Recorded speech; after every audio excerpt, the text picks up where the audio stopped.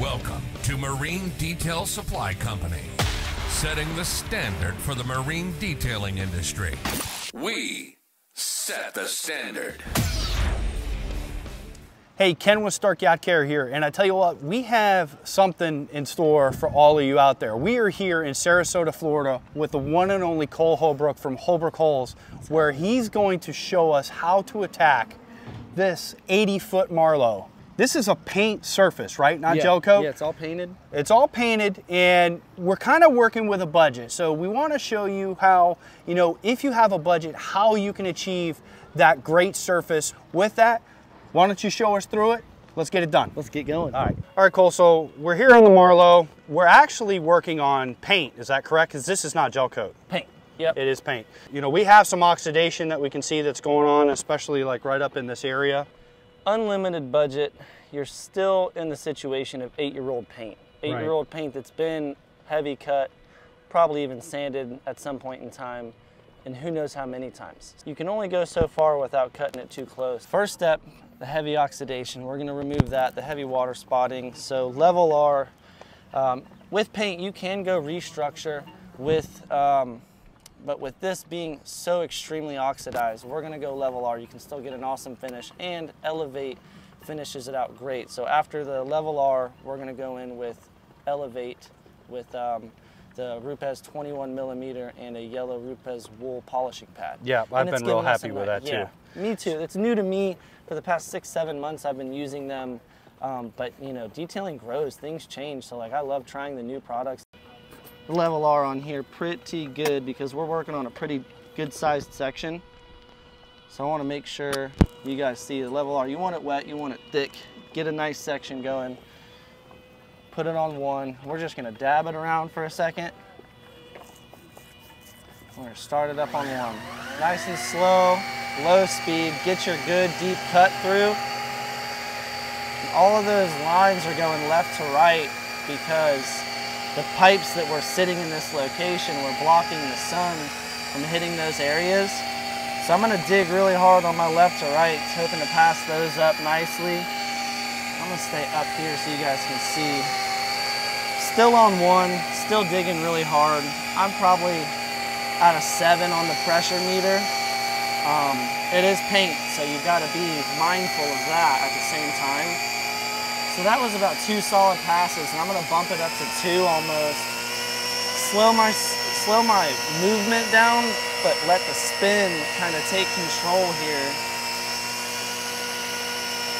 And on the pressure level, I kind of went down to a 5. I'm really just controlling the machine, letting the pad do the work, the product do the work. And you can already see a pretty wicked gloss. I'm gonna bump it up a little bit higher here. Still right at 2.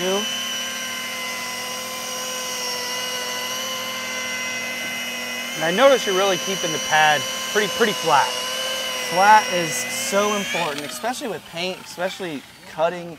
I've seen a lot of people talk about digging it like this and really putting the angle down, and with paint, it's not something you're gonna wanna do. You're just gonna do more harm than good. If you're working on a really bad level R and you're still digging like that, if you sand it and things like that, it's understandable. But if you end up doing a first cut and you're kind of holding your pad sideways, you want to make sure that you're finishing it out super flat. So your last pass needs to be flat. Has to be flat. And well, not even your last pass. It really needs to be at least 2 more passes, keeping it flat, keeping it spinning fast, allowing it to do its job. We're gonna make a snow flare, but I don't want to do it at your camera. It's all right. Cleaning your pad is essential. They get a little wet and it makes it more difficult to clean. Rupes brush gets it out really nice.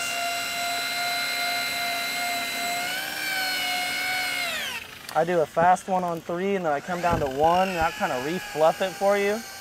Picks those fibers back up so you're getting a nice smooth. I do it every section. Yeah. Every section for you. Every section, because you don't want it caking up in there. I mean, already this pad has done 2 sections and you can see that these gnarly matted fibers here will end up actually causing scratches. So I cleaned it out. I'm just gonna kind of hit this over one more time real lightly. The product's pretty dried, but it's just kind of, once again, a polishing step more than anything. I'm on 2.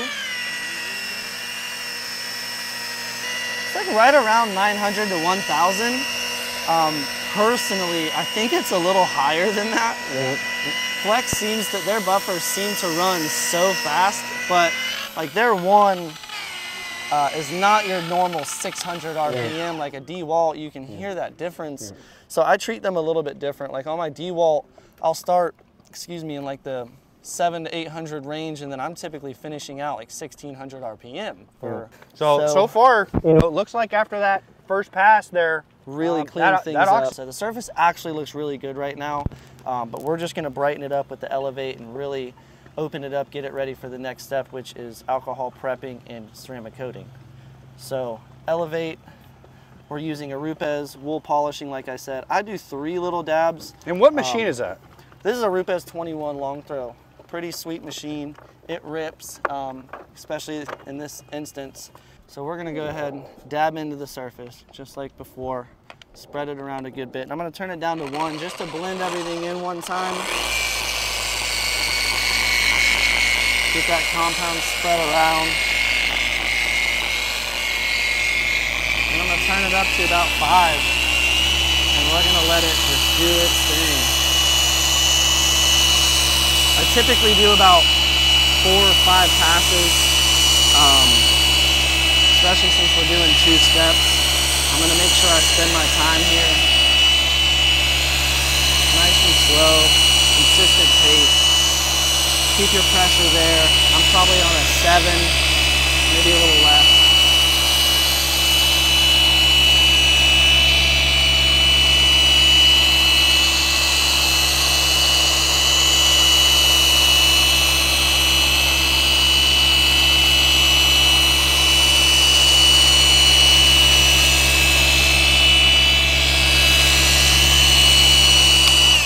Real quick, I'm gonna clean the pad. It's not that it's getting bad, but you see it just gets a little bit gunky along the way. That can leave some lines and once again make your next steps harder. So we're gonna try to get it as good as we can in these 2 steps alone. But quick pad, clean and boom, right back in action.